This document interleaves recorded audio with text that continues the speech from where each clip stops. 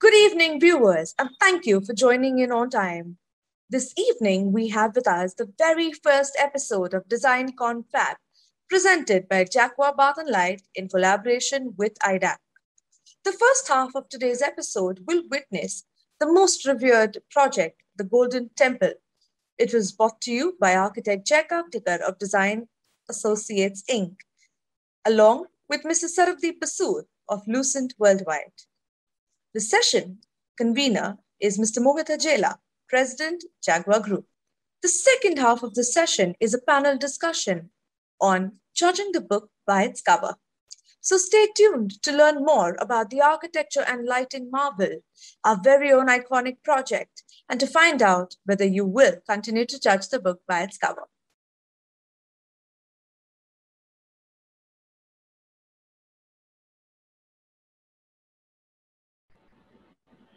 Good evening, viewers.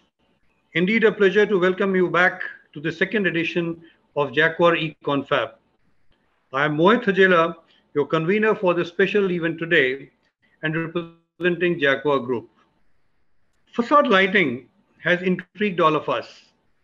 To some, it's sheer opulence. To some, it is thoughtful indulgence. However, for any onlooker, it is sheer magnificence and grandeur of a beautifully lit built structure or remnant of the same. In one of the earlier forums, I had said, silent structures speak volumes. And who amongst you will disagree that when it comes to facade lighting of the Golden Temple, the entire connotation holds so much relevance. Celebrating an iconic structure, the monument has some unique construction influences that combine Muslim, Hindu, and European design principles. Each element of elegance that marks this distinctive monument has its own saga of history as well. The interior and exterior works, the entrances, the darshan deori, the holy pool that surrounds the Gurudwara, all unfold a unique style. A style in imaginative, rebellious, and worthy minds and genes of the Sikh gurus who created it. Today, Golden Temple stands unparalleled as an epitome of faith, sacrifice, and divinity. Most importantly, it stands as an inspiration and motivation to the budding architects. To discuss further on the facade lighting of the Golden Temple, I have two very eminent designers, consultant designers today, Mr. BASUR from LUCENT Worldwide and architect KAKTIKAR from Design Associates. Briefly, welcome first. I'm in such an illustrious panel today. Okay. And to briefly share their profile, Mr. BASUR is the principal of LUCENT Worldwide, one of the leading lighting design practices in Asia and with offices in India, China, Qatar, and Germany. Sarvadeep has over 3 decades of lighting experience, has completed more than 5,000 large and small creative projects, some of which are the Sydney Opera House, the Kunming Convention Center, in fact, one of the largest convention centers in the world, the Edition Hotel, Sanya, the International Financial Center at Changchun, the Shenzhen City Landscape Lighting Project, the Golden Temple Amritsar, the Brideshwara Temple, and the Pink City Illumination Project, Jaipur.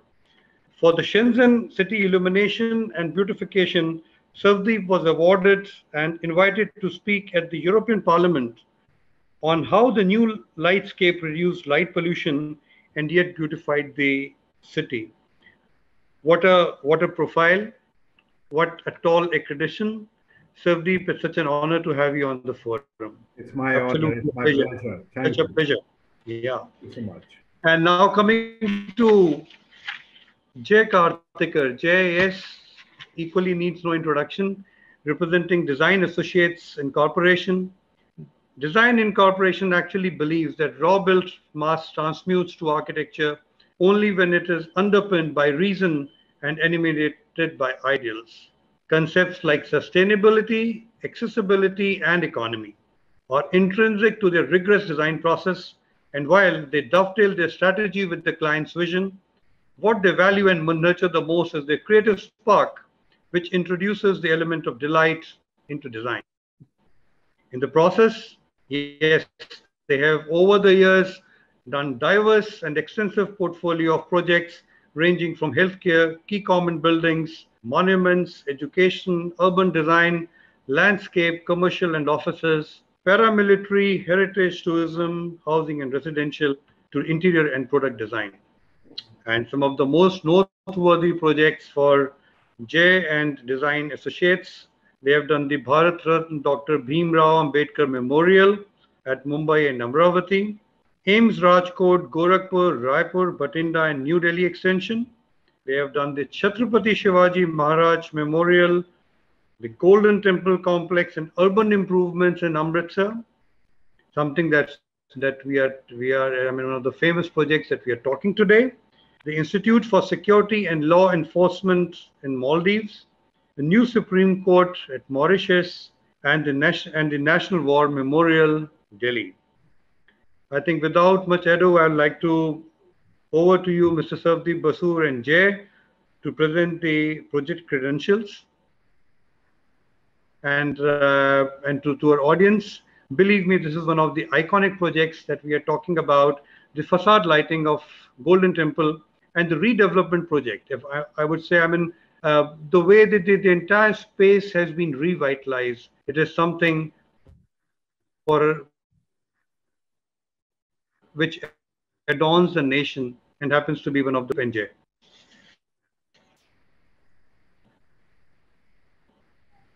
Yeah, you go first. Yeah, I will. So, I'll just give you a broader picture of how this whole thing began. So this was, I often say that a client is really critical for a job, and a client with the right intent, and a broad-minded approach where they're happy to listen to ideas.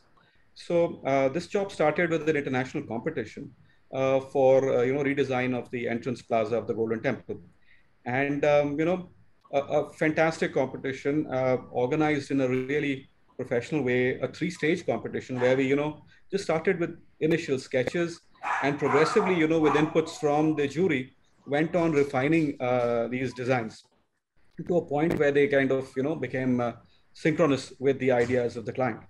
So that was the starting point. Now after that I could just quickly go through a presentation which is more easy to explain how we went about the process.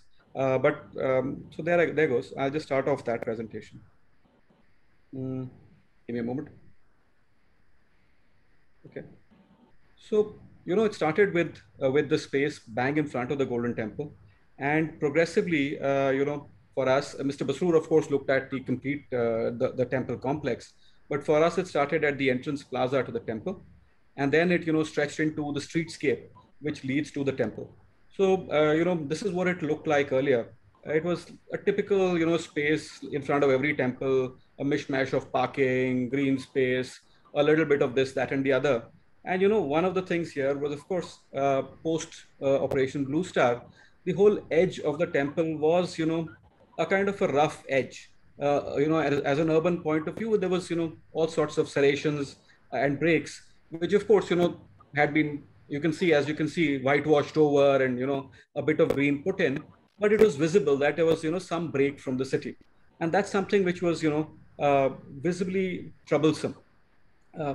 So then if you look at the diagram above, simplistic diagram which talks about a very fragmented space, and I think our thought process was somewhat straight, simple, and quite often the simpler ideas were. So the thought was to create a large public space in front of the Golden Temple, a clean formal space, and all these serrated edges, we thought we could try and smoothen out and create a facade along the edge, which basically ties it back to the city. At the same time, there were a number of functions like shops, drinking water, hand washing, all these typical things you have in any temple, which were just spread all over the place. So once we created this edge, we got these, if you look at the lower image, a number of these red spaces and these orange spaces which we marked up here, which became free spaces where we could, reorganize these functions. So one of the results of the process is that practically all the shops which were lining up the base of the Golden Temple have disappeared. And you get the clean urban space with a large underground space, which has a museum, parking, spaces for VIP visitors. Well, I think we've got a large number of other public facilities down there, plus all the, all the amenities and things like the substations. Even got, multiple double-decker drains and stuff like that going under the plaza. You don't see what's happening in there, but, it was an interesting exercise in just rerouting this into something interesting. So this is what we thought we'll do. And, of course, apart from the very large trees, which we didn't manage to grow on the basement top, pretty much this is what you see today.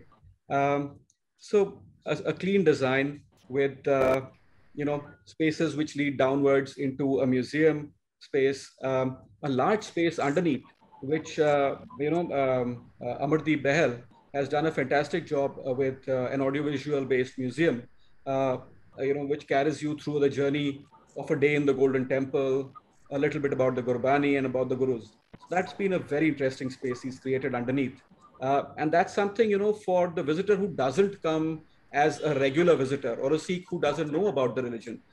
This caters to the international visitor and the other domestic visitors too. Makes the place fruitful and interesting.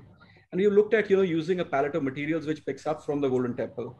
Of course, we're using marble, makrana, and there's a combination of, pink and white makrana. Little less known that, makrana also has this pink tone, but we thought we'll try and use these. And, the flooring picks up from patterns of fulkari, from the heritage of Punjab in so many ways, and from the building right next door, the marvel that it is.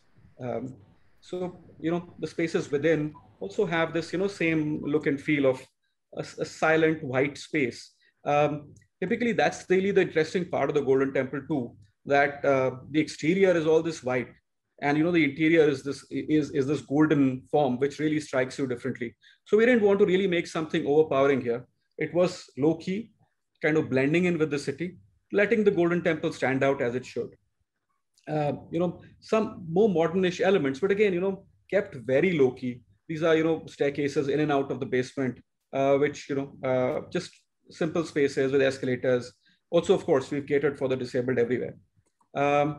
Apart from this, this interesting line, the blue, red, and the pink lines are these urban edges which we redid. So I'll quickly run you through those, starting with the temple itself. The facade was built over a long period of time, multiple changes. You can see there's, all sorts of elements which are not necessarily harmonious. But broadly, geometrically, there are two modules. So we thought, let's work on those modules. And we worked on a facade, which, after clearing out the shops, creates a continuous clean, edge where the visitor enters through the Ghantaghar gate. That's the first bit which was done. And, we worked on elements of detail, picking up from the existing buildings within the complex, and then, just build those into this. So there are a lot of little details. I can't really go through those, but it was great fun trying to, pick up elements from the temple and blend them once again into a facade, which was perhaps, tampered with on many occasions. So then again, the Darshini Deodi itself, putting in or reinserting elements of architecture which were clearly, there or in other parts of the temple, but was missing from here. Looking at patterns like, flooring, materials, traditional materials. And then, of course, the focus always being on the Golden Temple, this contrast to the white and gold. Beyond that, just going to the facade, this is what the facades look like when we started. There's a complete chaos on all the other sides of the entrance plaza. And then, we had multiple ideas. There's this, skyline, which was, well, shown in a very nice, clean blue line here, but very ragged otherwise. And we thought, let's look at how to tackle it. So we thought of creating a screen in the front, which is, a double height screen, hides things like DGs, the electric substations, all that behind. And then, of course, the facade that pops out, we also actually thought that here we need to really tackle every bit of the facade, put in elements or return elements of traditional architecture onto those facades. Some things which had been knocked off or, partly demolished, we tried to reinsert. So, that's how multiple ideas came about. The first thought was, let's look at a brick background and a marble facade. Then there was this combination of brick and marble again, and multiple ideas, discussed with the client. So this is how we started, simple structure, creating a screen all along the front. Then of course, this happened on all sides. And these are the multiple modules we thought of working on. So finally, we chose a module which was the simplest actually. And then, of course, what it does is that when you stand at the Golden Temple, you now don't see, these broken edges, but a clean edge, which makes, makes for a pleasant, harmonious urban kind of experience. And, one of the important elements was these smaller existing structures within the site. You always were trying to respond to those. So, there's a small Udasin Chhatri, which, the client graciously wanted to keep and retain. So we made it an important element into, into this entrance plaza, but also flanked it by other elements of similar nature. So, tying it up more. So this is what it looks like now. Of course, this is still an early stage where we started looking at the details of every single building and how we're going to treat every single structure around it. So a fair amount of, effort gone in there to try and do, practically every single facade, looking at every single bedroom and drawing room behind it, and making sure it still works after we do our, redesign of these facades. So this is how it went about on all sides. And that's, that's the final conception of how it looked. And, of course, Mr. Basur did a really beautiful job of planning for the lighting. We also did a lot more other lighting elements within this complex. So at night, of course, this is a well-known view of the complex. Everybody sees it on the net. But, there you are, the whole entrance plaza in the front. Then, and of course, the gold is more visible in this, of course, within at the temple itself. And this is how it looks like in the day, when you kind of have a very clean, organized space, a serene space to come into rather than, the complete clutter, which it was earlier.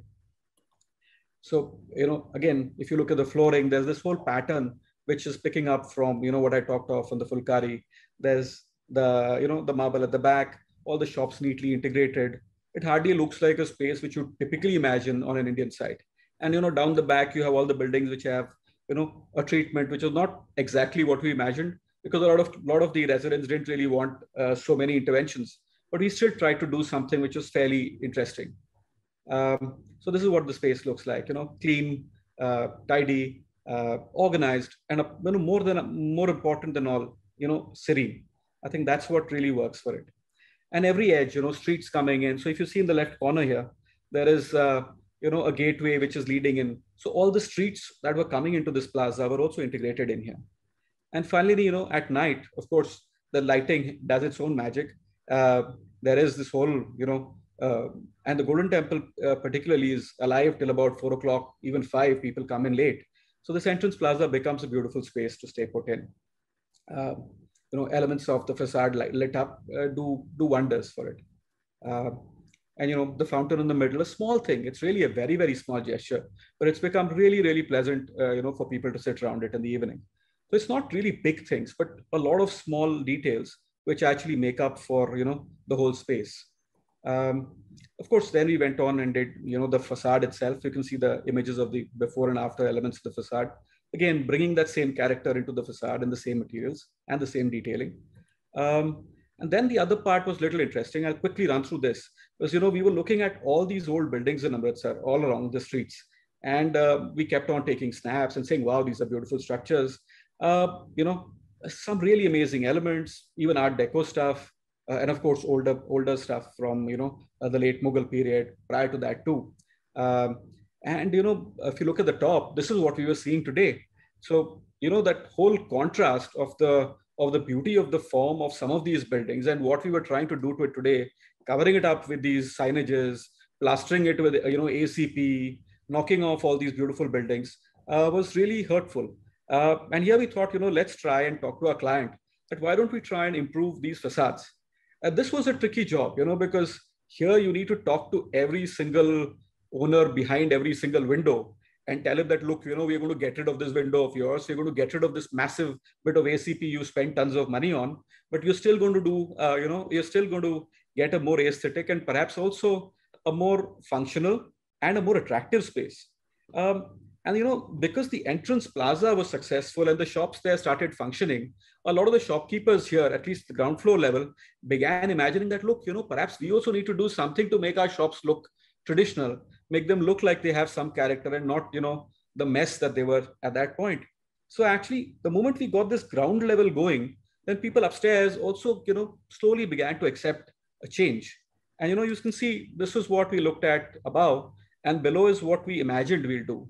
And, frankly, when we did this, I had serious doubt that we'll ever be able to manage it.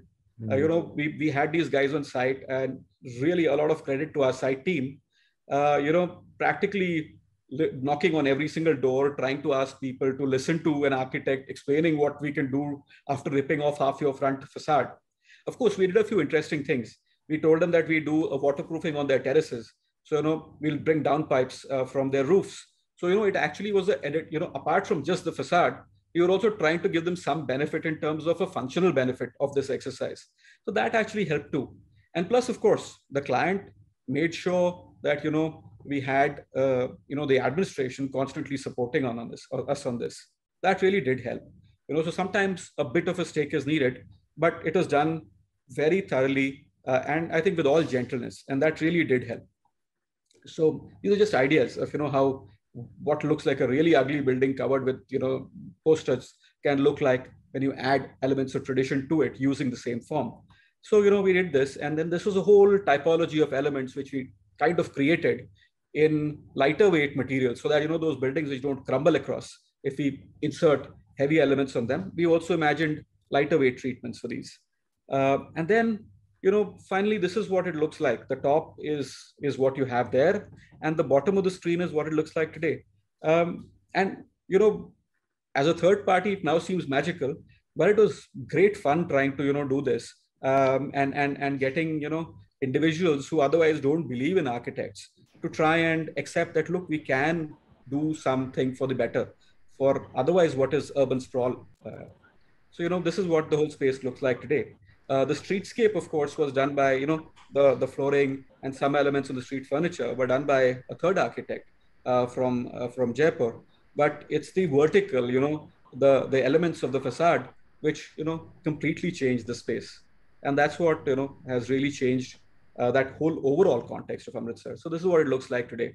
We even have a McD's, which has traditional elements on it, which I don't think is terribly common. So that was an interesting little thing, in here. So this is what the streets are now looking like. And, this is then what leads into the entrance plaza.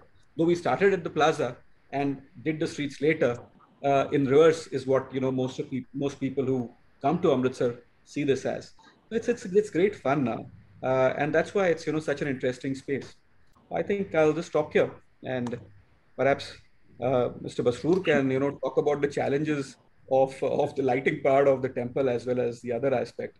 I've just given you a brief of what I can do. What a transformation, Jay. It was absolutely brilliant. I mean, what one can, the earlier impressions of Golden Temple and, the entire premise, I mean, I would call it totally to be a redevelopment project. Practically, the way it has been done, it looks as if the entire space has been re-envisioned. And I mean, the beauty is for everyone to see. And I'm sure what the impact of lighting now coming up, I'm sure is going to be the next splendor that, we as onlookers are in absolute awe of. So looking forward to the lighting, a very interesting part, that is how you lit that space up, defining contours, and overall, I mean, the impressions are absolutely breathtakingly beautiful. So over to you, Sarvadeep ji. Thank you so much, and wonderful presentation, Jay. I've been a part of this, and I know the challenges which you guys face here. And when you said that sometimes you thought that it would not be possible, you're so right. I mean, it was you and your team. They did a fantastic job. And Mohit, I'd also like to add here the way Jay has blended the modern. There are these modern elements which have been blended with the traditional elements. That's something worth, going and experiencing that. There are these modern elements that have been actually done beautifully there. And the way I remember that the chhatri in the front courtyard, which was an isolated piece, and then he created similar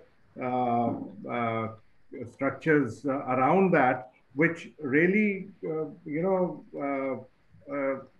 brought neighborhood to that place, and that did not look out of place there. So it's actually fascinating, and these vertical spaces were tough to do, but it's been a effort 100 times worthwhile.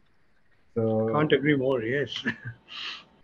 The other interesting bit I thought I'd mention, Mr. Basur, perhaps I'm sure you remember when we talked of those chhatris, and then we were talking about how to put in some element in the of light in the plaza. Yeah. We also looked at these. We talked of bringing in these bronze elements, lanterns, which we also put in on the plaza, which pick up from the same detail.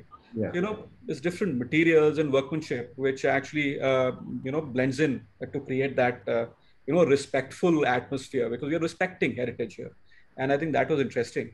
Those bronze elements also are some things which we thought, again, right down the street, we have craftsmen who use, metal beating as their livelihood.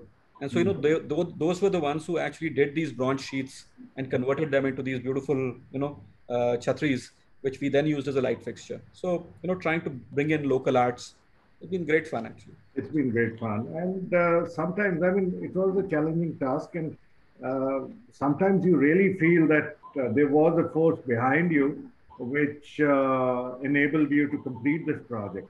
Because looking back, some of the things were really challenging for both Jay and me, I'm sure. Yes. So I'll share my screen now. So the case study, we're going to cover the design considerations, the challenges, and the outcome. So I'll go through this very quickly. The design considerations, of course, beautifying, and we were asked to blend the routine lighting with the festival lighting.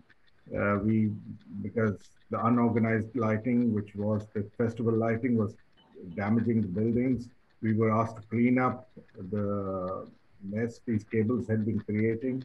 So visual comfort, because it's a religious place. People come for some solemn times. So visual comfort was very important. So light pollution, of course, that was something which we wanted to do. Balance of lighting levels. There were lots of dark spaces, especially in the Parikrama area, which were really not lit, they were not safe, and they really did not look nice. So there were lots of dark spaces and then very bright spaces also. So we wanted to take care of them. We wanted the space to be camera friendly, both for the pilgrims who would visit and for the telecasts and TV telecasts and so on and so forth. So, and we were also asked to reduce the electrical load, which was fairly high at about 450 kilowatt for lighting, which we thought was very, very high. We actually brought it down to about 100 kilowatt. So that was quite an improvement. So the challenges were quite a bit. So it was a bustling complex. We did not want to intrude upon the traditional architecture, and there were sentiments involved of people. Everybody had their own aspirations and so many inputs from people. And because we did not want to intrude upon the buildings and we wanted the lights to be as as minimal as possible, so there was a lot of customization of lighting fixtures required. So, and then because we were doing the festival lighting, we were building it in the routine lighting. So there were lighting controls required for the RGB fixtures, and this was probably the largest lighting control installation with DMX in India. I think it's still the largest. We controlled more than 10,000 fixtures with a single control. So we wanted to bring that to a single point, which was quite a challenge. Safety was a challenge, of course, for people who were working there. the areas were wet, and safety of the pilgrims was also to be considered. Okay, we started with the cleanup first, and the place was really messy. There were a whole lot of cables. There were other structures, the ACs, and there were sports of these cables with lots of bamboos and poles hanging around. So we wanted to get rid of them. So that is where we started from. So this was quite an exercise because it had not been looked after for many, many years. And then we also had to clean up the lighting. This is what it looked like when we started the project. So the lighting was not something to write home about at that time. And it was extremely glary. And if you can notice, it's not balanced. So there was no balance in the lighting. And this is what it looked like before we started. And this is what we wanted to get rid of, the decorative lighting for the festivals. So that was also something which we wanted to start with. And because every time they would install these lights, they would damage the building, they would damage the golden structure, and a whole lot of problems which these guys would cause there. And we wanted to get rid of that.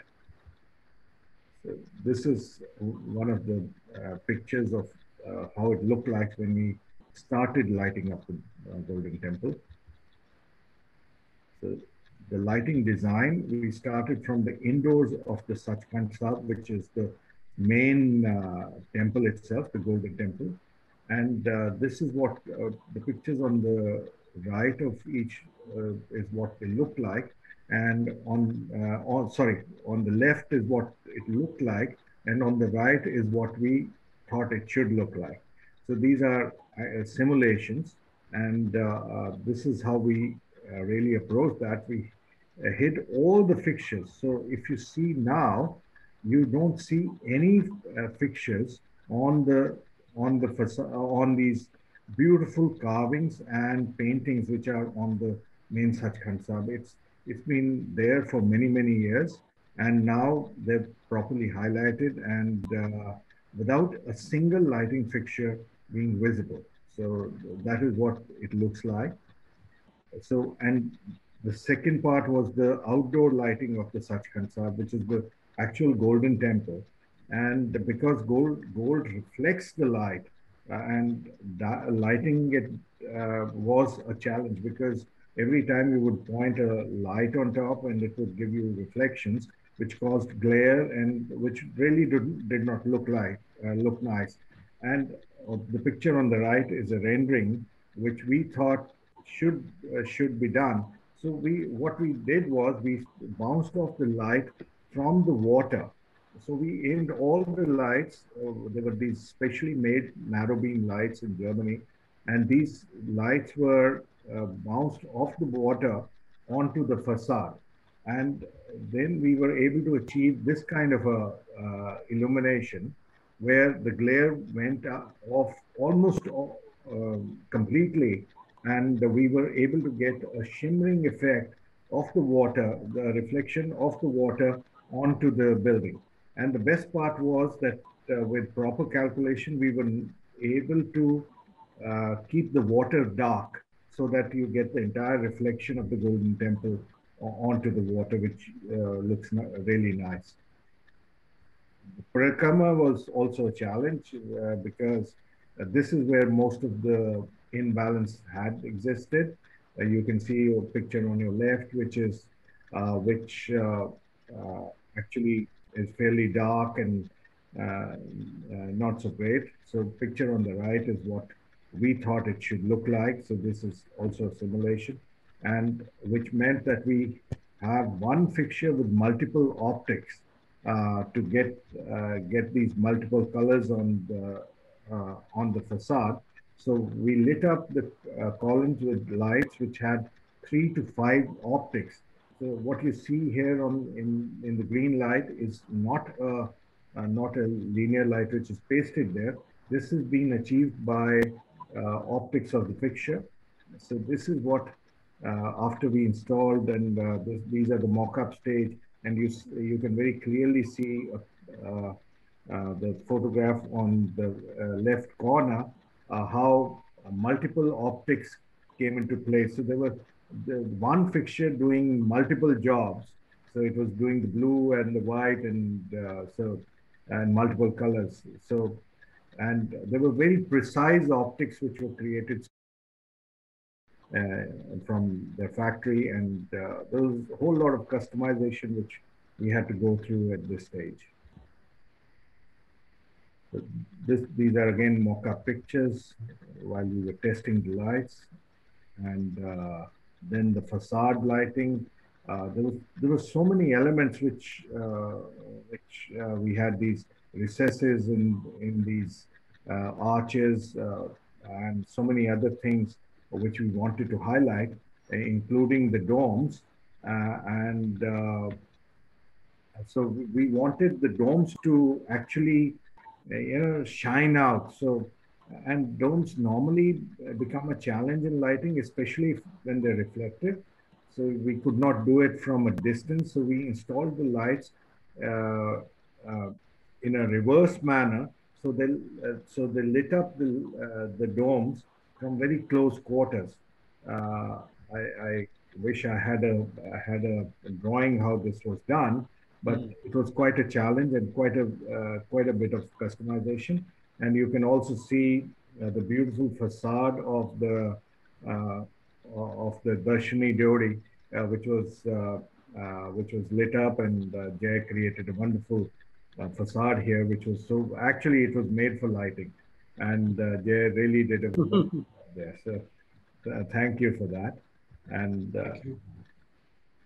so we have this dome, and now you can see the red lights, red lines, which are actually the placement of the lights, and these lights are lighting backwards. So they're illuminating the dome in a manner where you can actually see the architectural detail of each of these domes. So this is what they look like now, and fairly well lit, and so this is what the outcome was. The Darshini Deori itself is not lit up because, the Ghantaghar is not lit up because it was work in progress, but you can see the view from the entrance plaza. This is the view from the Darshini Deori of the main complex, and you can see the Kal Takht Sahib behind the Darshini Deori from the Golden Temple. So this is what the Golden Temple complex looks like now. And if you compare it with what it was earlier, there's quite a bit of a change, and people like it. So this is an image which most people have, and when you search, this is what you get. So this is what it looks like. Thank you so much. Simply breathtaking, Mr. Basur. I should say simply breathtaking. So much of an effort has gone. I think it's a brilliant teamwork. I think what Jay talked about in such a pronounced manner, and the intricacies involved, and how every element within the facade it stands out. And I think it makes, as you so rightly said, that by throwing back the light, I mean the way you could, I mean the architectural beauty could manifest. I think it's really manifesting beautifully. I mean the entire impact all put together is absolutely stunning, is the word I should say. So thank you so much, Mr. Basur and Jay, for this fabulous presentation. I'm sure the audience enjoyed this as much. And before we move to a very interesting next round of panel discussion, we have an interesting AV for you. So keep watching, and looking forward to your inputs and any queries from the audience. We would love to address them. But then again, there's such an interesting discussion going on, such an interesting panel discussion to come now. Please post your queries, and all these experts, all the design luminaries here will definitely respond to your queries. And looking forward to a great session. But again, before I move to the AV, I would like to thank our principal designers, Jay Kartikar and Savdeep Basur from Lucent Worldwide for a fabulous presentation. Thank you so much. It's absolutely an honor having you on board with us. Thank you so much. Thank you. Thank you for having us. Thank you. Thank you so much.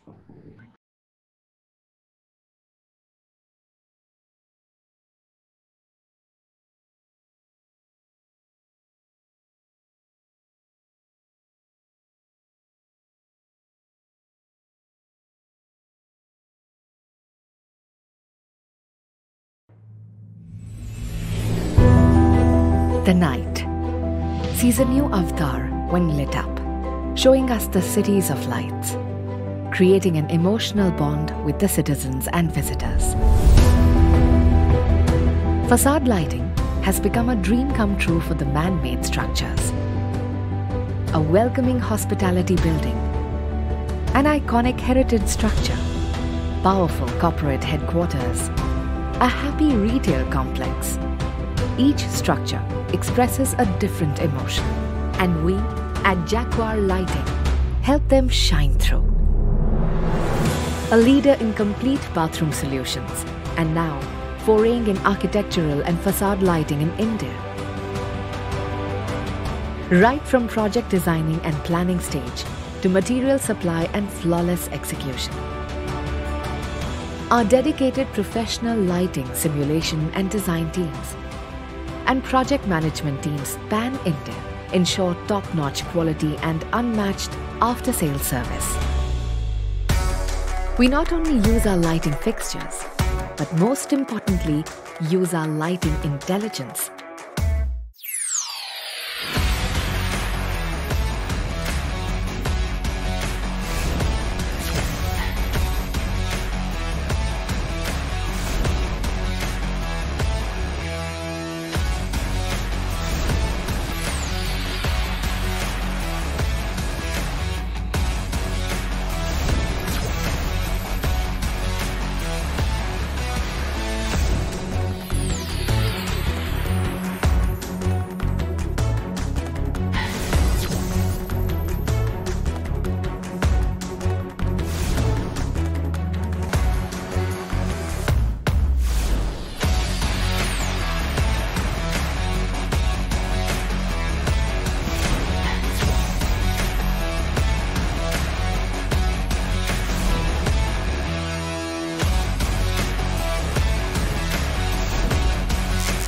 JAQUAR's smart and advanced LED lighting fixtures create artistic patterns, higher contrast, pleasant mood, to build an attractive vibe for the city.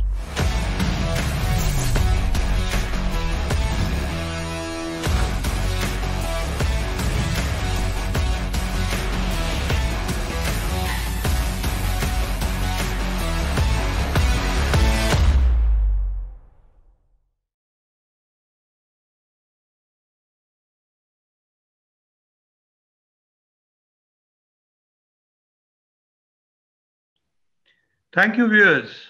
As we join back to our next session, a panel discussion on a very interesting topic, judging a book by its cover, involving some prolific designers, facade lighting consultants, and an industry expert. Going through Wren and Martin, in our times we were taught grammar rules to be rules. And yet at the same time we were told exceptions are rule too. So while we have in our construct, never judge a book by its cover, but when it comes to facade lighting, we accept this adage with a little twist. Sometimes, and most exceptionally, we do judge a book by its cover.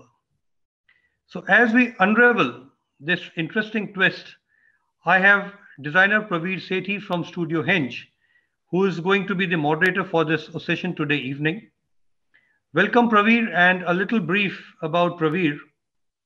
Studio HINGE, PRAVIR's design firm, was founded in 2014, and the practice has since designed and executed works of scale ranging from furniture and lighting to interiors and architecture, having completed projects in Dubai, Pune, and Mumbai. The outlook of the studio is firmly contemporary, with acknowledgement of context, often providing a nod to the past. Good design to them is like a clever bit of storytelling. It is contextual, has a narrative, can be witty, moving, or both. So over to you, Pravir, as we welcome and celebrated designers Harmeet Singh, PRONIT NATH, TEJAS JOSHI, and industry expert GAURAV ARORA to this forum. Over to you, Pravir. Thank you so much, Mohit, for the introductions and the kind words. I'm just going to touch briefly on our panelists. I believe there'll be a more extensive biodata type introduction over social media, but I'd like to introduce TEJAS DOSHI, lighting designer from Light and Beyond, Harmeet Singh of Design Matrix, also lighting designer, PRONIT NATH from Urban Studio, who's joining us as an architect today, and with us from JAQUAR is their business head for architectural and facade lighting, GAURAV ARORA. Mohit, of course, needs no introduction, having made the introductions himself. So I'll jump straight into it. So we're here today to look at the topic, judging book by its cover. And as we think of this, it's easy to extend this metaphor to facades. So also in non-architectural terms, we speak of a person or an organization as putting up a facade of dash. You know, this could be a facade of something that belies what is really within. You know, it's an outward projection that doesn't really tell us what's going on inside. I mean, of course, one is aware of the practical or even the aesthetic requirements of lighting a building. For example, you know, we try to highlight textures, we try to bring forth architectural features and ornament, we try to show depth and 3 dimensions. But I'd like to focus on the softer, more intangible side of this requirement, which is how hard is it, or how does one represent an abstract idea or a concept via the lighting of a facade?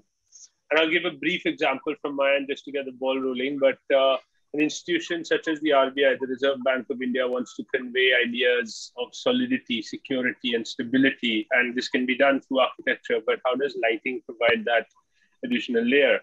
A building such as a performing arts center, for example, would have a completely different requirement to project an image of experimental or artistic inquiry. Now, to my mind, that's quite challenging. So I'd really love to hear your views on how we can get these very softer, non-tangible concepts or abstract ideas through lighting. If we can start with you, Tejas. Thank you, Pravirji.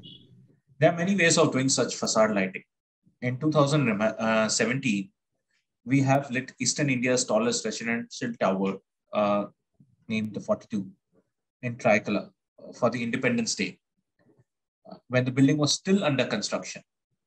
The idea was to convey the message to public in silence. We wanted the light to communicate.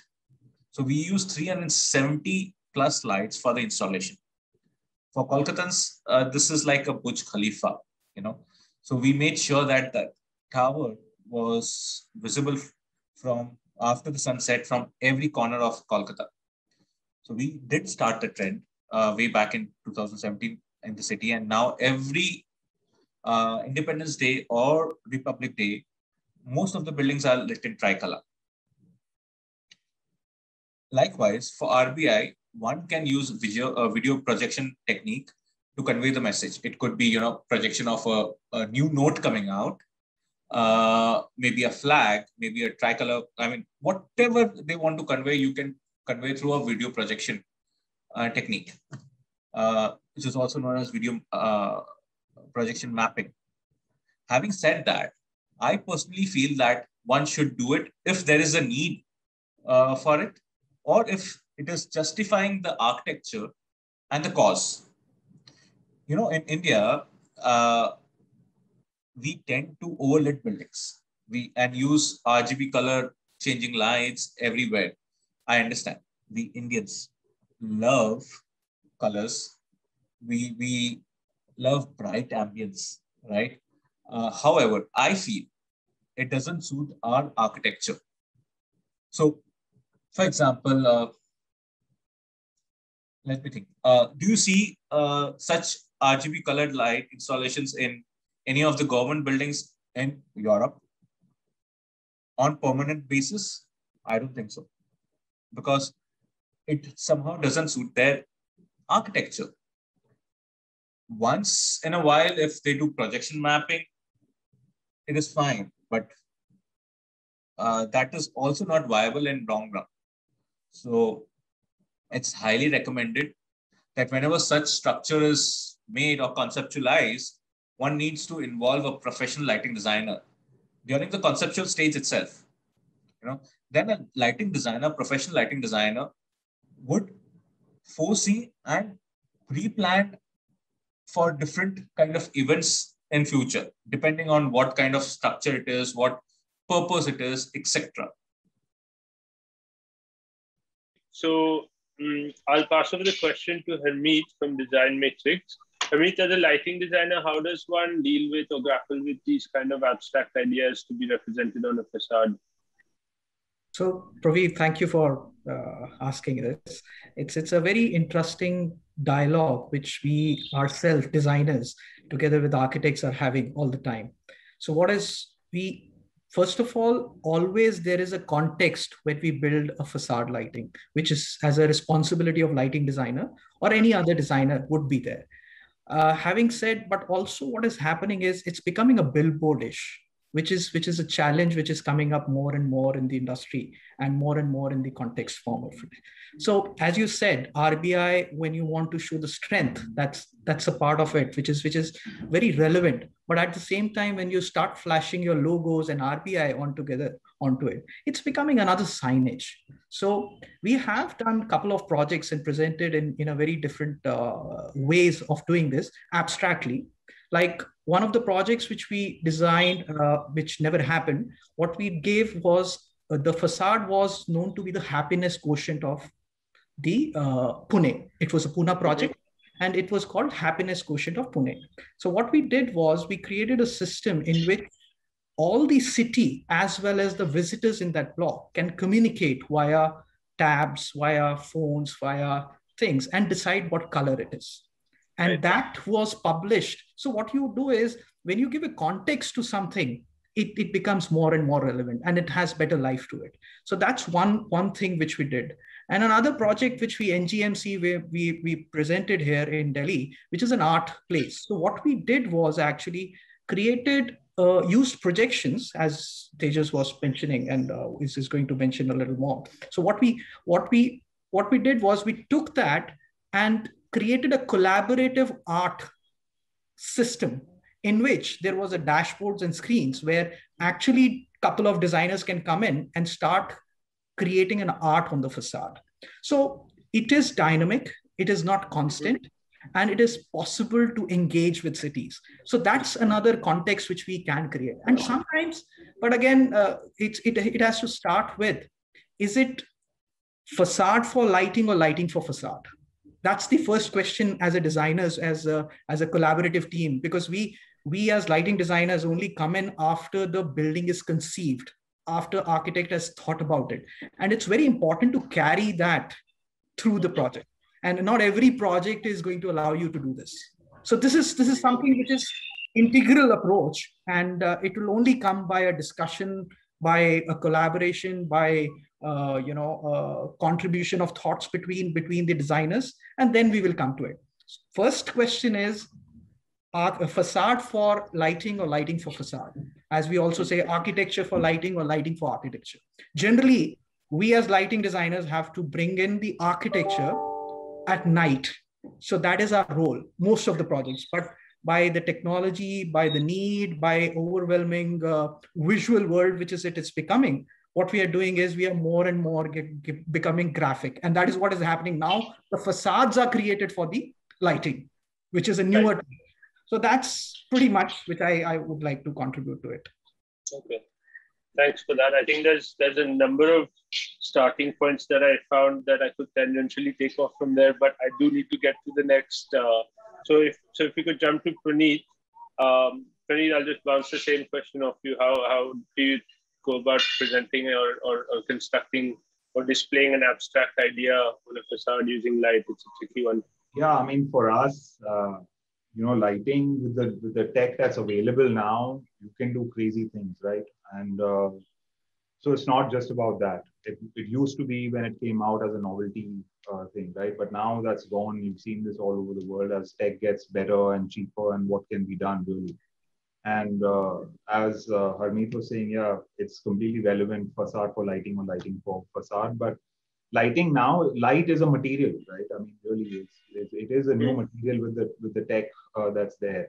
So for us, what's important is not just do lighting or the tech for the sake of it, but I mean, how do you curate the mood of the building, right? Of what it kind of projects. In the end, that's the facade that that projects onto the city, onto what the program is inside that building, right? So for that, that's extremely important for us. So it doesn't matter really that it has dynamic, it's color change, it can project, it can do all this, all of that. But then that can happen. That's great, right?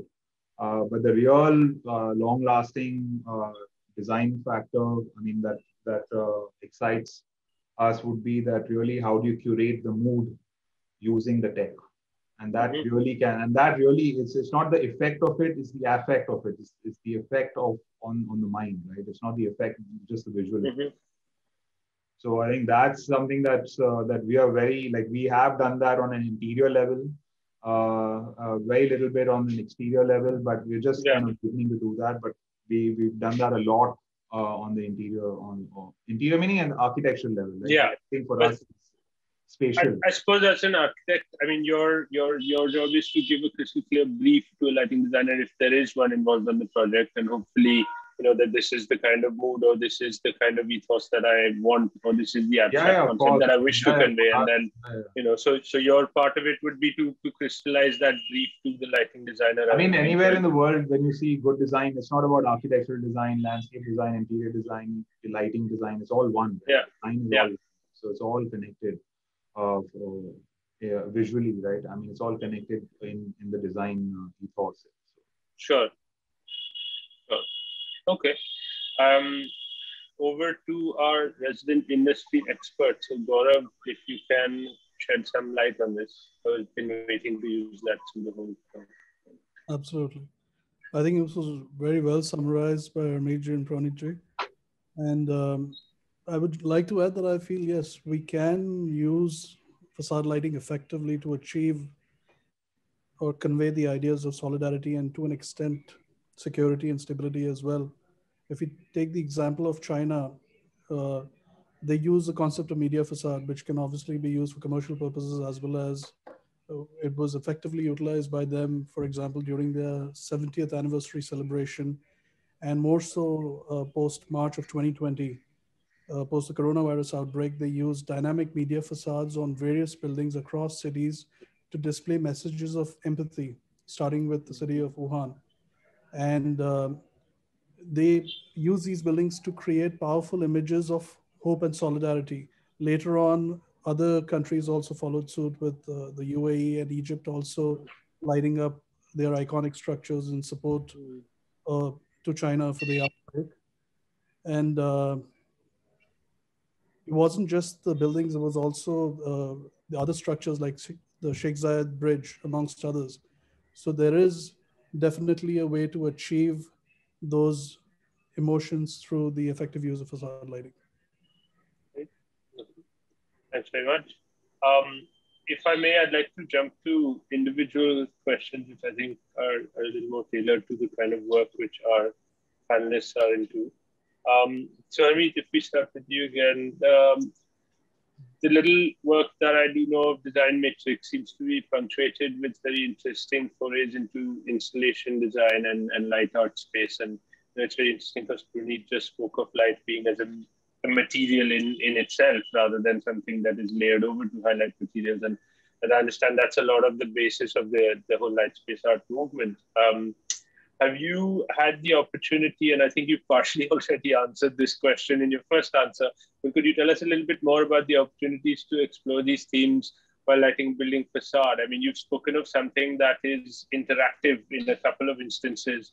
Could you elaborate a little bit on that, on this sense of play or delight or even ownership? I would suspect that the general public or indeed anybody who has a tab or a device that is linked in and can influence whether it's the color, the intensity, the CR, whatever. So I'll let you speak on that.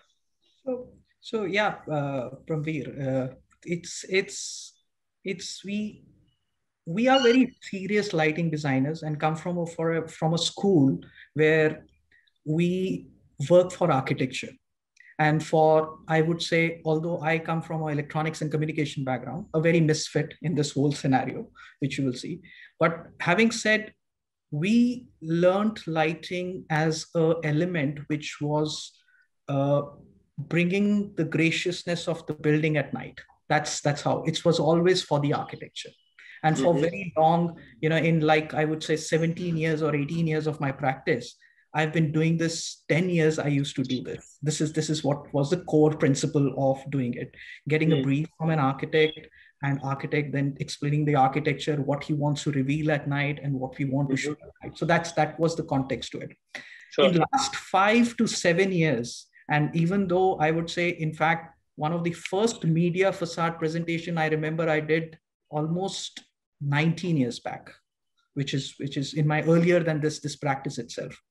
And when the building material, as Pronit also said, it's become a material now, which is what architects have been demanding to us as well, to how to integrate that into the building and how to make it a part of the architecture rather than being something bringing out that architecture which is there. So it's becoming a part of the architecture than just glorifying the architecture. So that's change which has happened. Now, when it comes to that stage, even the responsibility becomes very heavy as for us. So what is happening is, just like there is a reason of materiality or materials which are used in that zone or in that context, same way lighting has to be doing that also. And being flexible is very dangerous. It can do more harm to the context, more harm to the whole psychology of that whole, so what it has to bring in. So all that, so we have a little more responsibility as well towards it. So having said, whenever we try and present, as I said before also, what we try and do is conceptually, we want to create some context to it, which is like, as I said, if we have to use color, then we might use it as a happiness quotient or link it with somebody. As bad as that, the algorithm also defined, which was written by me, as that in case there is a bomb blast or in case there is a mishappening in the city, it goes white. So these kind of sensibilities have to be adapted to it, because when you have a tool which you want to communicate with, then you have to become responsible as well. Same goes with the other bit. When you are planning of an art, then you have to put an algorithm of censor as well with it, because it's in public, it's public art, and you are into a sensitive country where our sensibilities are very different. We want our kids to not see something and want kids to not use some words. So we need to adapt to all that, and which is also a responsibility which we carry with it. So yes, in every project, we try and see where is the potential of doing it.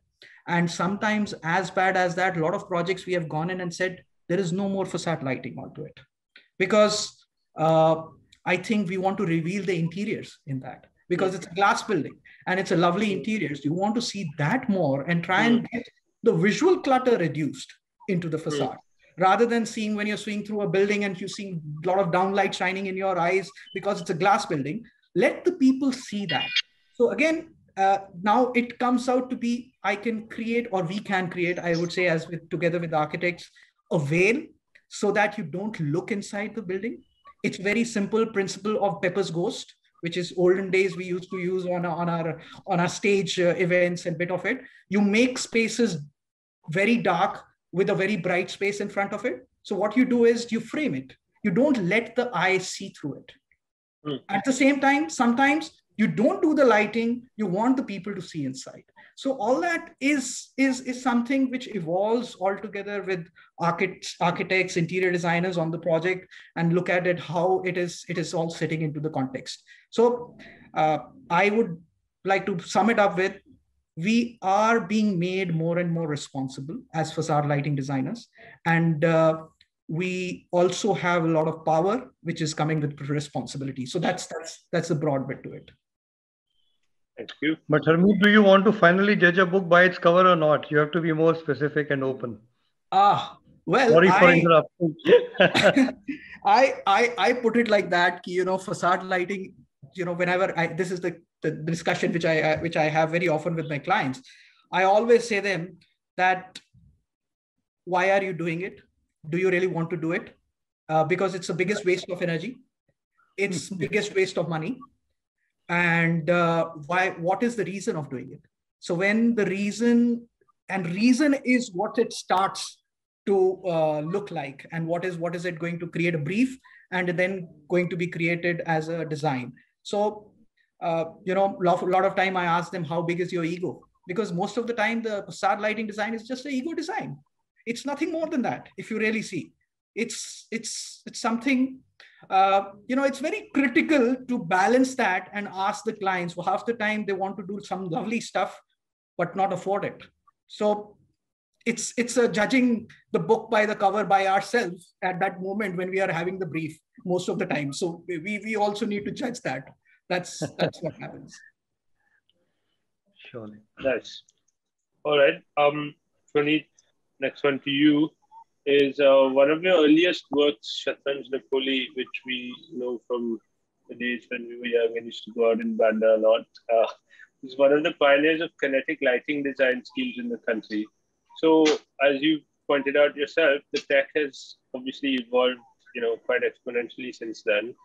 I was curious to know if you're exploring this kind of technology in any of your current or upcoming projects, and you know, what sort of potential do you see for dynamic or smart lighting? You know, we all know how it can be used in an interior context. I think we're all quite familiar from the automation mood settings and so on. But on a facade, and I think there's definitely an overlap to what Harmeet's just spoken about, but you could care to share with us your thoughts on that. Yeah. I mean, yeah, this was actually my first project. I was still studying then. Right. I was very lucky to get that. I was still studying in London at the time, and I was coming up and down to finish this. We did that because we could, you know, at that time. Yeah. It was the first project that used kinetic lighting. But looking at so many other projects, I think it was still done sensitively, but by accident, right? It was just at that point because we realized that it's not about it's not about the, like, for example, it's not about the color change. It's about the mood that the color brings for every space, right? I mean, that's really the trick of the designer. For us, that happened as very momentary lapses as an accident, but that was the big learning for us after that project. And for ever since then, like, we've tried to avoid just using, like, you know, color change because you can. I mean, a lot of people do it because they can, because the tech is there and you can do it, you know. So that's the thing. I mean, most of Dubai and China are that, right? I mean, if you see all the buildings, they have the money, they have the tech, they can do it, they'll do it. The real trick is that, you know, how do you do it with minimal resources, and what you actually portray after having that tech as well. So, I mean, after that, we did a lot of experiments with again with interiors, but again, still related to perception. In the end, it's all perception, right? Of what it conveys. So after that, we did a lot of lighting that's dynamically integrated with sound, you know, for a space, so that the light, the dimming, the pulsing, all the effects of light are related. I mean, are directly kind of linked with the sound and to control the mood. So that means you have a perception of visual and sound connected. I think this is in an interior and not a facade context. Interior, but after it'd be quite exciting to imagine, like, street sounds influencing the lighting on a facade as well. Exactly. You can see Harmeet rubbing his hands together about the algorithmic possibilities that throws up. The tech is the same. After that, we moved on to projections, because that's the new thing. We've been trying to do projections since the last 20 years, since we were a student, but we never had the tech, and it was never possible in terms of short throw projectors and the costings and all of that. Now it is, and we did a fair bit of that. But the whole trick of that is not, that's the whole thing, right? The whole trick of those kind of things is not the tech that you're using that you can use. It's the content that you generate to project. That really is the trick, you know, and that is really the thing. It's not that I've put something and now I have to put anything. Or a lot of people do that, you know, because it's very difficult to generate content to do that. Same thing for the facades, right? So it's one thing to work with a lighting designer, or work with a lighting company to help you with the technology and to help create the mood. You also have to work with a lot of content generators to actually generate and project that content, because what happens is the content really curates the mood, you know. So we've seen that. I mean, you've seen classic movies like Blade Runner when we were growing up, Blade Runner Part 2. If you see these movies, the iconic, cinematographic scenes, right, which are completely curated by lighting.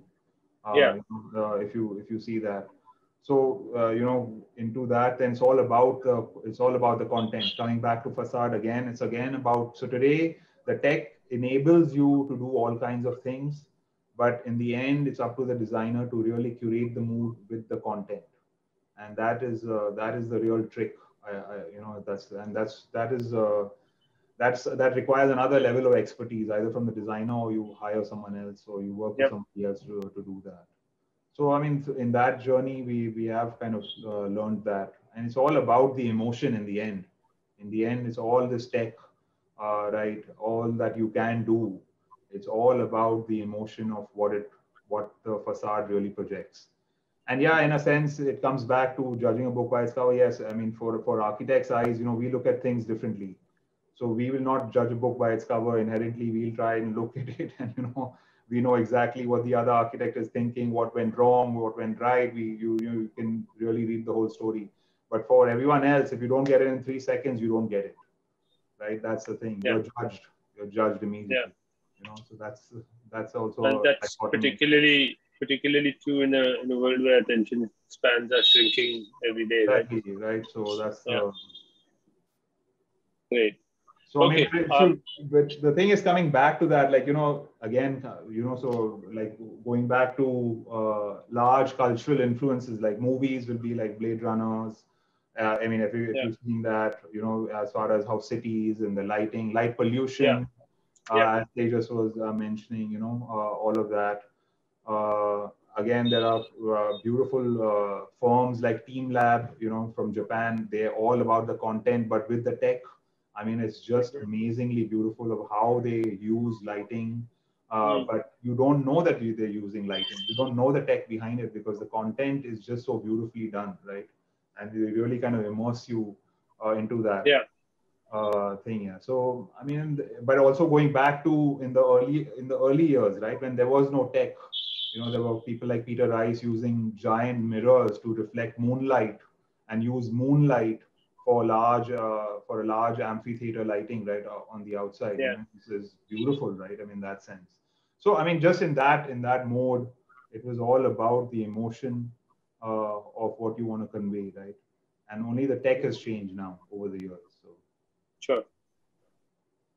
Great, thank you.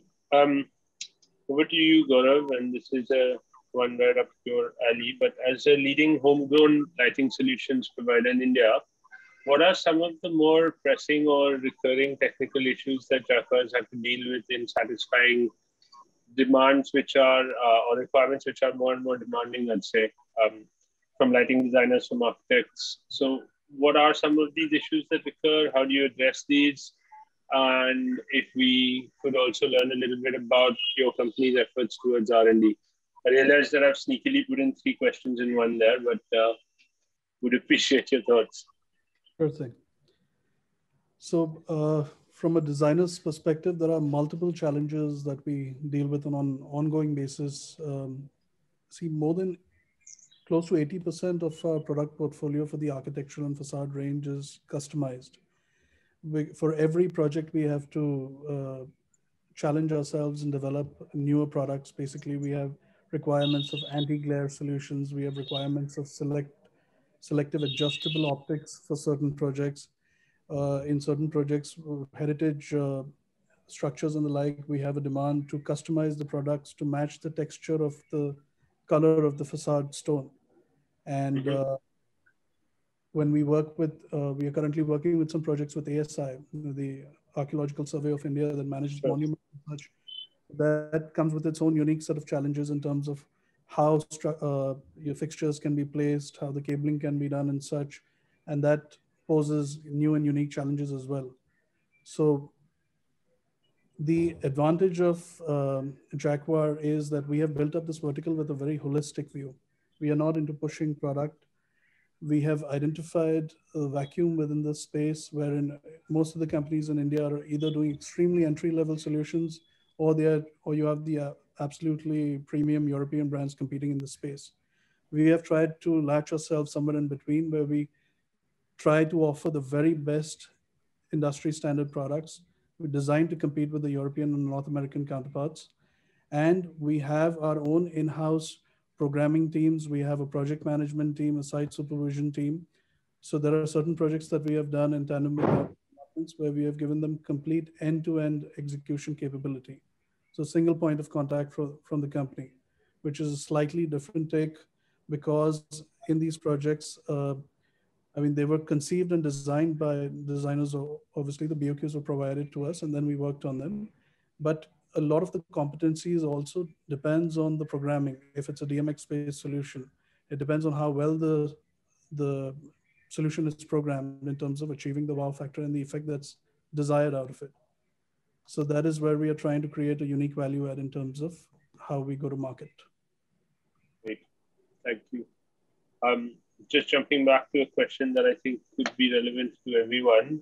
So I'll throw it open to everyone one by one. But, you know, it occurs that lighting is quite a nascent discipline in the country. There's not too many buildings in India that we see with the facades lit, and even fewer amongst these are lit by actually qualified lighting designers.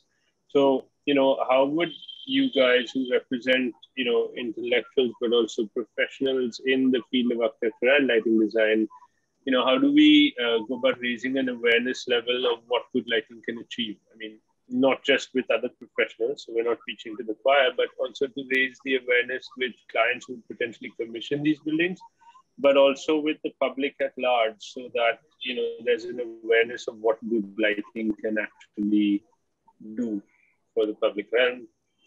If we can start with Harmeet.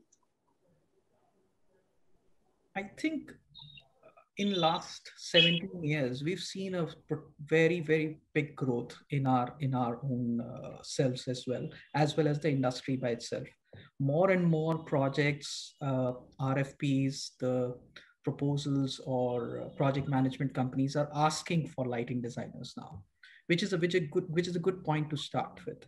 And also many architects have started very strongly collaborating with us to build something unique, which has integral capability of looking great in the daytime and transforming at the nighttime into something else, or probably hiding all those things which they do not want to reveal at night. So it's improving every day.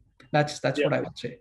But having said, it's a very challenging situation for us as a lighting designers, if you will see. So what is happening is there is a free of cost consultancy being provided by almost all the manufacturers, which is part of the giving as a value addition to their projects, which is fine, which has been happening globally. It's not something which is happening in India. But at the same time, what happens is a lot of people have realized that the kind of neutrality we can bring in sometimes to choose from various brands and put it together to create an economy, as PRONIT touched about also. So which is also relevant. So creating economy and picking the right product for a right specification and right domain into it, bringing all that put together, as well as also discussing at the context level with the building as a designers, because we most of us, I am not, but most of the lighting designers and architects and interior designers graduated to become lighting designers. I'm a I call myself as illiterate lighting designer. I will learn on job. So that's what has been my career onto it. But my team is all of them. In fact, I'm the leftover engineer in my team. Most of them are architects and interior designers who have graduated to become lighting designers. So what is happening is now the offering is very interesting. What is happening is we are discussing at the concept and content level, and also to the context level, which is what, because of the education of an architect, which brings in, and then graduating to create technically complicated compositions, which are by DMX, projection. We are all aware of this technology. In fact, in our team, we do not leave any drawing which is not explaining how it needs to be controlled. We do not ask the lighting control supplier to give any drawings to anybody. We give those drawings.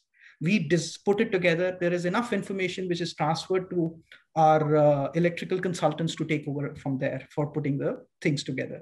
And then creating a platform for economy to compete with 2 or 3 brands and get to the right one. So which is what we bring in. So as a whole thing, there is enough value proposition which has been brought in by us. And most of the time, I'll tell you, it is not in terms of the cost. It's more softer bit of it, which I would say. Mostly, in fact, we are blamed of a fact that we make the project expensive. But there is a reason for it. Our benchmarks are too low. We have been working with reflectors which are actually beaten patilas for a while. Sorry for my language, but that's what we have. It has changed to very, very dramatically different kind of efficiency, what we're talking about, and different level of technology. I can give you a very small point. If you drive LED at a lower current, your efficiency increases by 30 to 40%. But everybody is driving at a higher current because the cost per lumen reduces that way. But as an overall technology, but all these talking of capex cost versus life cycle cost. No, capex, yes, you're right on that account. That is what it is, and also looking at the life of the equipment, everything. So what I'm trying to say is we need to get into these detailed discussions, and this will also elevate the industry. Right now, I think Gaurav and Mohit both can second to it. Half the time they are competing with the cost, not with the quality. Even if they want to provide quality today, but still they have to manage it in the cost, which is way too low as when compared to the international brands and quality what they are producing. So I think this bit of problem solving and also does not let us bring in value proposition in terms of money. It's a catch-22 all around, because what is happening is we specify a quality, we specify a specification, which takes up the cost a little higher. So lack of standards, lack of issues, lack of understanding, same guy sometimes, enough times, I think all of us have been aware of a product which is sold at about 100 rupees. And there is another product which is sold at 1,000 rupees also. And if you ask me, there is a place for 1,000 rupees and there is a place for 100 rupees also. So it's improving every day. And we are getting our share, and we are also been holded responsible for what we are delivering. So that's a good sign for us to move towards. Thank you. PRONIT, any thoughts on how to raise public awareness on what good lighting can do? Yeah, I mean, good lighting can do a lot, can do magic. And I mean, just a very quick example, Juhu Beach, I stay on the beach. And they've done the lighting of Juhu Beach. They've really spent money. They've done like gobo projections on the sand and on the water. Yeah.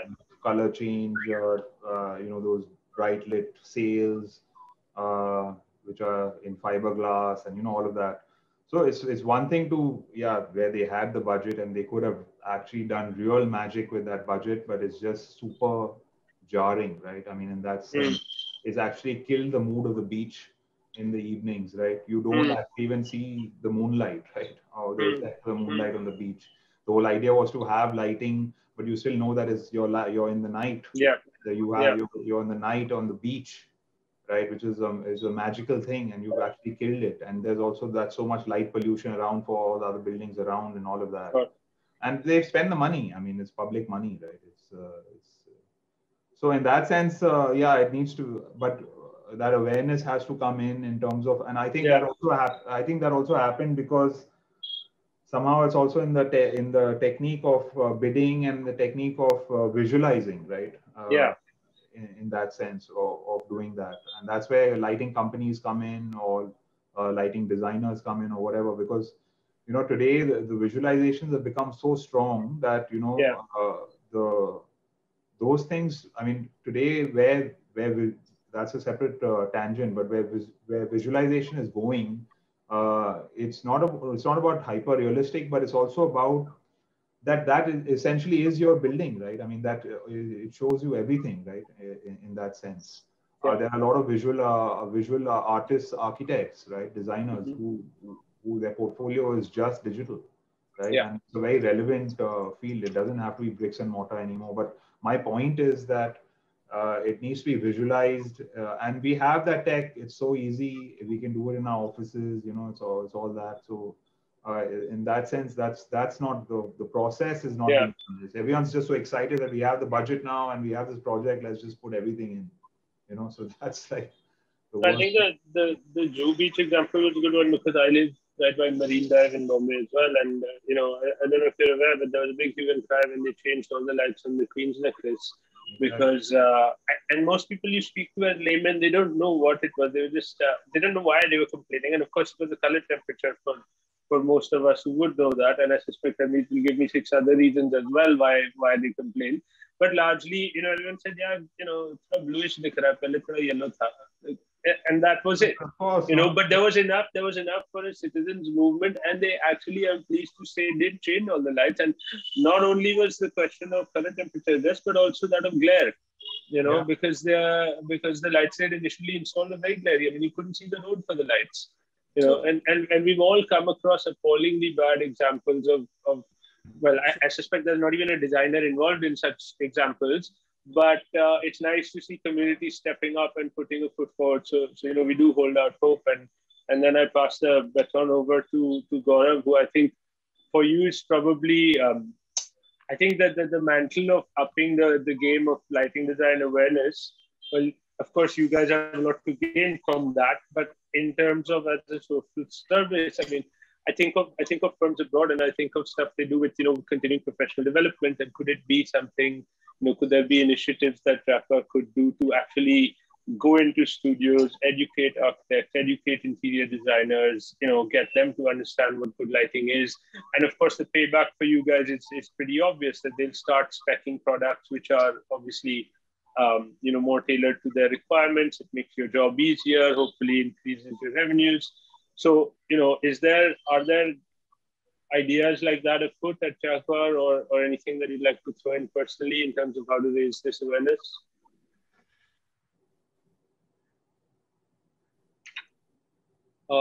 You're on mute. Yeah, what I was saying is, yes, I think that overall, even though lighting design as such, I feel is in its infancy overall. I mean, it's not a very, it's a few decades old. And even more so in emerging markets such as India when compared to the West. But we still have a tremendously accomplished pool of Indian designers who managed to make a mark, not just on a national level, but to an extent on an international level as well. A few who we have on board today with us as panelists. And as a responsible product company, we try to interface with the best lighting design professionals in the industry and work along to help them achieve their vision for the projects. Now, in some cases, obviously for smaller projects, for interior design, where we are doing small apartments and such, where there we work in tandem. For that, we use our in-house lighting team. We have a few certified designers who work on Dialux and various tools who work as an extension of the architects team to give them a basic lighting design capability. But we are very clear on what we can provide and what we can't. We do not try to replicate or replace the work of a lighting designer. It's very important to be very clear on that. And there are three ways where we work with lighting designers. In some cases, designers are brought on board by the clients themselves, where we interface with them and work with them, like I mentioned previously. In other cases, we refer lighting designers to clients. There are various government departments like ASI, there are monument projects that we are invited to consult on and actually design the solutions for, but we are very clear that we rather have a professional lighting designer involved. So we share their profile with the various departments. Nice. Then with the onboarding process, because it ultimately, there is a sanctity to the project that needs to be maintained. All of these professionals come with a body of work. None of that can be replicated in-house by a product company, and we understand that. We want to be socially responsible that way. And there are certain projects in which we choose to partner with lighting designers, where we choose to bring them on board as part of our team and bid together for larger contracts. So multiple ways that we try to interface and work in collaboration rather than creating a competition or a replacement. So, and apart from that, like I already previously mentioned, what we try to create as a value addition from our side is on the project management, site supervision, programming support, and all of that, which is seen as a value addition from a lighting designer's perspective as well. Okay, thanks for that, Gaurav. Thanks for that on the raising of awareness of lighting and good lighting design. It also does strike me, and this could be an open question thrown to the three of you, and it's a very simple yes or no one, but are there institutes in India which are teaching lighting design? Because I'm not aware of any. I don't know schools where one can go and qualify as a lighting designer in India. And Mitri, is that something that you are aware of? So there are illumination design courses available, which design is a bigger perspective. It has a right brain and a left brain activity. So, certain institutes in India are trying to do some bit of training, or I would say education in terms of illumination design, engineering bit of it. But as a whole lighting design course, I don't think anything is available in India as such, which could be relevant and credible. Okay, great. Thanks for that. Okay, a last common question, which I'd like to go again one by one between the three of you gentlemen, is, I'm thinking of a park near where I live in Colaba in Bombay, where there are kids studying under bare T5. I think they're not even LEDs now, but they're T5 battens, under this sort of corrugated tin roof. And, I'm not sure that was the intended purpose of it, but it was observed that kids were studying there, and then they converted it into a study center. So kids study there till 12 and 1 at night, and these are probably kids who don't have the resources of a study desk or maybe even stable electricity at home, right? Or I'm thinking of a pavement-dwelling family which is gathering around cooking an evening meal on a footpath in Worli, which happens to be lit from a landscape light or a street light that an upscale residential building has installed. And both these are very accidental and sort of happy byproducts of a lighting scheme that I feel unwittingly addresses the needs of underprivileged in our city. And the question that I'm coming to is that as we have a regulatory framework that is also like the discipline itself still in its formative or infancy years even, could this framework be developed to have a social or a public service agenda kind of hardwired into it, such that any lighting scheme that affects the exterior or facade of a building above a certain scale will have certain obligation to do something that is of social benefit as well to the community around? Are there things like this happening? Could they happen? What are your thoughts on this? I mean, we start with you again, Tanveer. I haven't heard anything like that happening, but what I closest find is Singapore has a very interesting norm. If you light up your facade, you are given some incentives onto it. That being the city being smaller. So what happens is it contributes to the street very strongly, and which leads to a lot of help in the overall context. But having said, I don't think we are still doing anything like that in India, what I have seen through. But again, I might not have seen everything as well. But Sure. at the same time, what you said, I think if we do the basic job right, you will create opportunity for this contribution of, the people who have to study and hey, they have street light to read under. Truthfully, I tell you, I'm not a believer of lux levels. You are not required to have 200 lux to read. That's not truth. And soon we will see that in standards as well. So what I'm saying is, sorry? Thank God you said that. No, I'm abused sometimes to say that, but that is truth. Actually, I'll give you a very small annotate. I was at Light Fair USA. There is a gentleman called Kit Carter, who was, I don't know if he's still alive or not. I'll Google it today, but he was 80-year-old and he was practicing lighting design since about 60 years. And this is the guy who was presenting, and he flashed the standard, which was 50-year-old ANSI standard, which said reading 20 lux.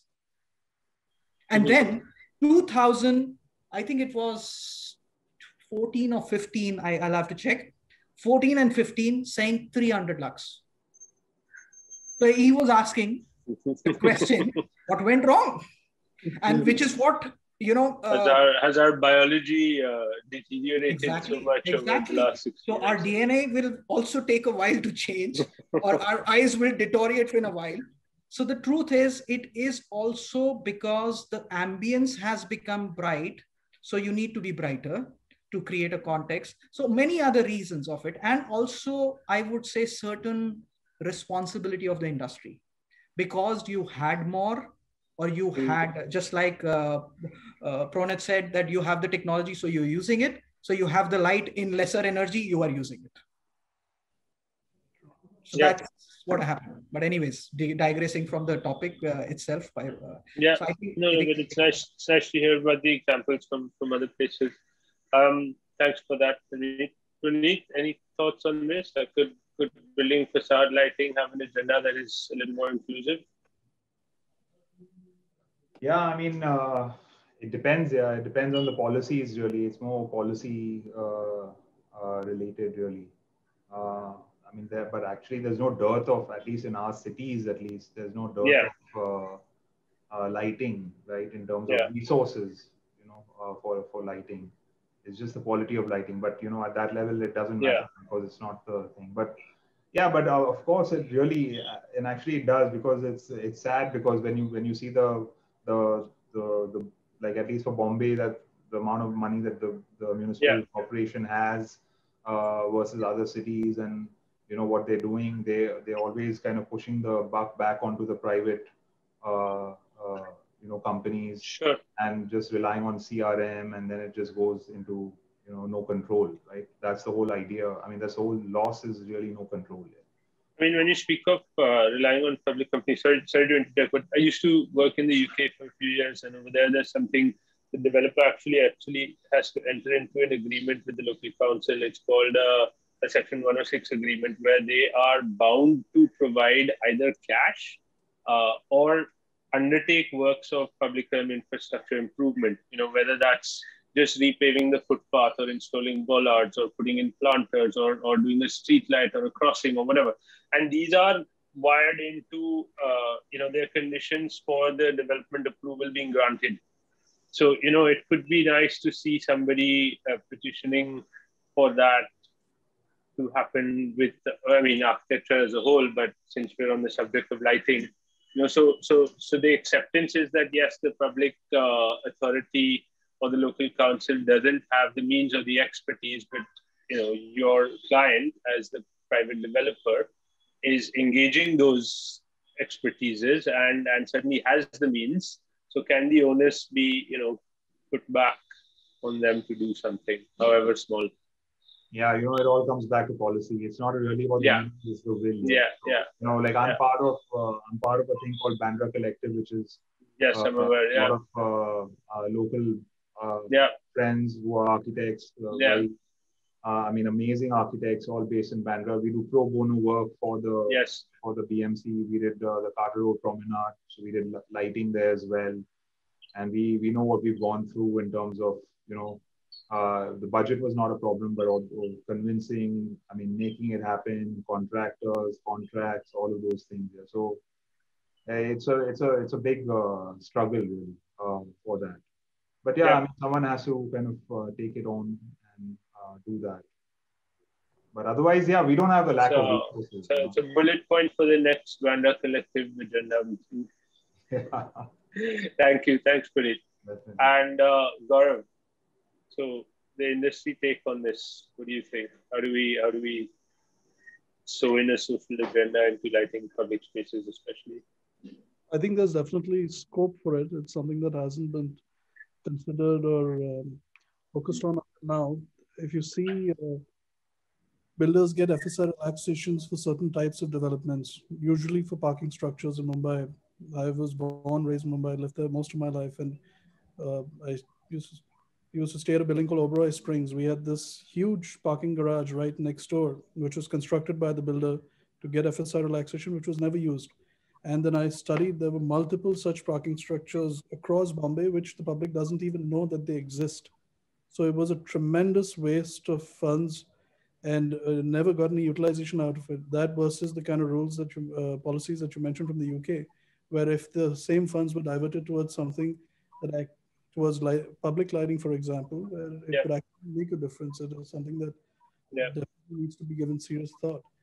And, you know, on the one side, we have the concept of light pollution, and on the other side, we also have multiple studies. I've read a couple of them which talk about how alleys and streets which have increased lighting because of the residual facade lighting that's done on structures right adjacent to them contribute to reduced crime rates as well as enhanced sense of safety and security. It's again something that's very debatable, and there are multiple that need to be considered, but definitely something to be looked at. Great. Thank you all. I'm being reminded that as ever with interesting discussions, we are pressed for time. So this is on me to wind up. And I'd like to say thanks to everybody. Thanks to JAQUAR and MOHIT for making this able to happen. Thank you to iDAC and Karishma. For our panelists, thank you for lively discussion.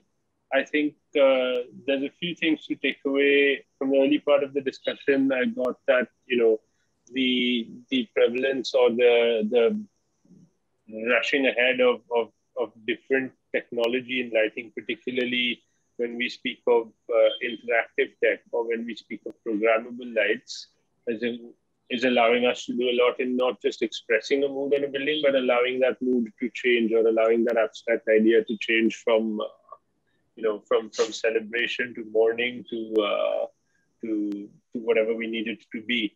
And that can be done not just through media projection and not just through massive LED walls, but also through subtler techniques of color or intensity or even the optics involved. So that was nice to hear about. I think everybody had a fair few ideas on how we can raise the awareness of lighting design in the country. And I think it was quite interesting to realize when Gaurav was talking at the end is that, you know, that the last and the second last question could sort of tie in together because, of course, you want to raise the level of awareness, and by doing something which forces private development to do something that gives back to the public by policy or by regulatory framework will contribute towards raising that public's awareness of what good lighting can achieve at ideally no cost to them. And then maybe the next time they think of a project, they actually stop to think that they might benefit from a lighting designer. But yeah, I think the road is paved for JAQUAR to introduce all sorts of exciting new initiatives to raise up the bar in terms of what good lighting can do and keep up the good work that they're already doing. So thank you everybody for joining today. I'm going to sign off on that note. And good evening. Enjoy the rest of the day. Great. Thank you. Thanks so much. Thank you, Pravir. Thank you. And thank you, Pravir. You were a fabulous host. And equally, such a pleasure of having Harmeet Singh and Pronit and Tejas being a little unwell today. And Gaurav, yes, participating and, you know, making this entire discussion so fruitful. I hope all the audience enjoyed. and feel free to write to us, and happy learning, and have a great evening ahead. Thank you so much. Thank you all of you. Thank you all. Thank you.